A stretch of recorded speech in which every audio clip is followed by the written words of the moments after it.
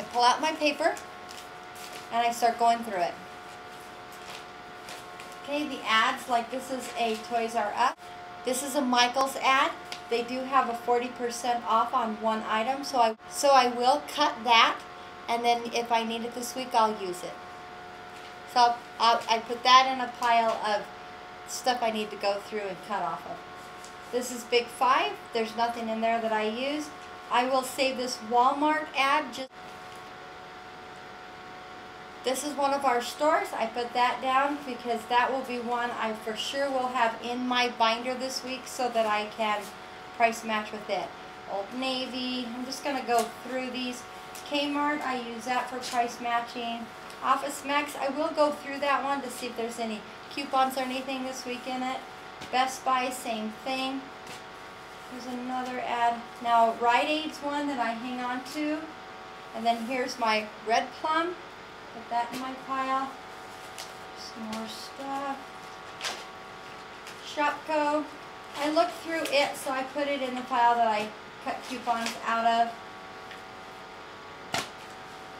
Here's the Smart Source.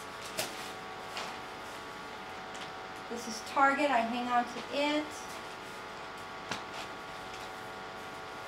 Smith's Marketplace. They usually have coupons and stuff. I put it in the one.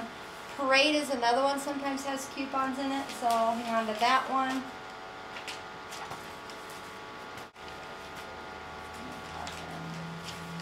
Now this is another ad, grocery ad for a store, and I will hang on to that. And that's how I sort through the paper.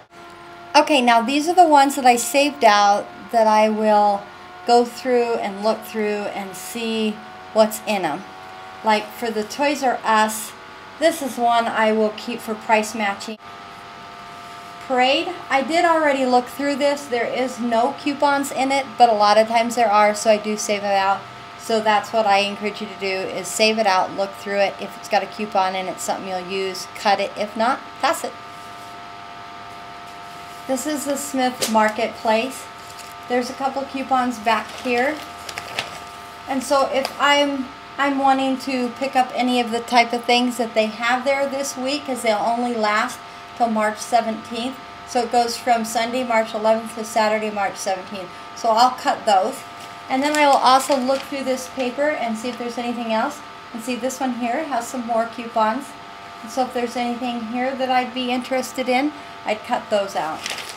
And this is why it's important to pull all ads.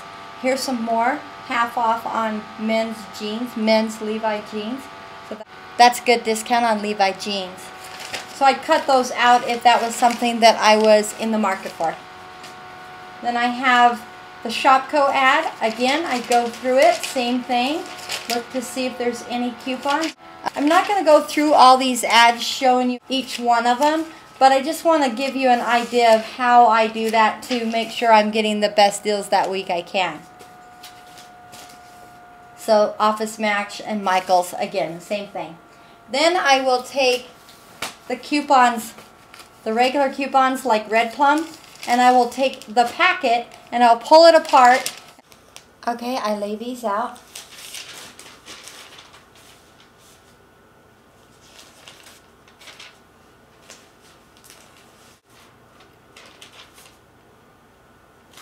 And I take the next one and do the same thing. And I do this until I have them all laid out on top of each other.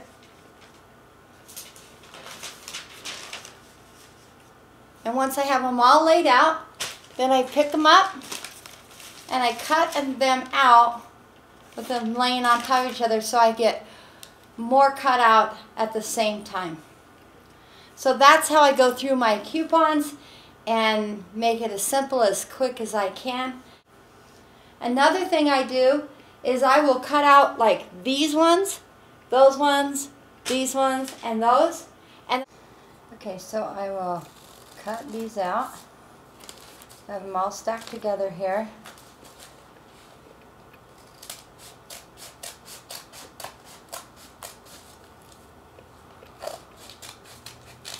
Okay, so there's those ones. And I'll look on this thing to see if there's any others. And I cut out coupons for restaurants around here.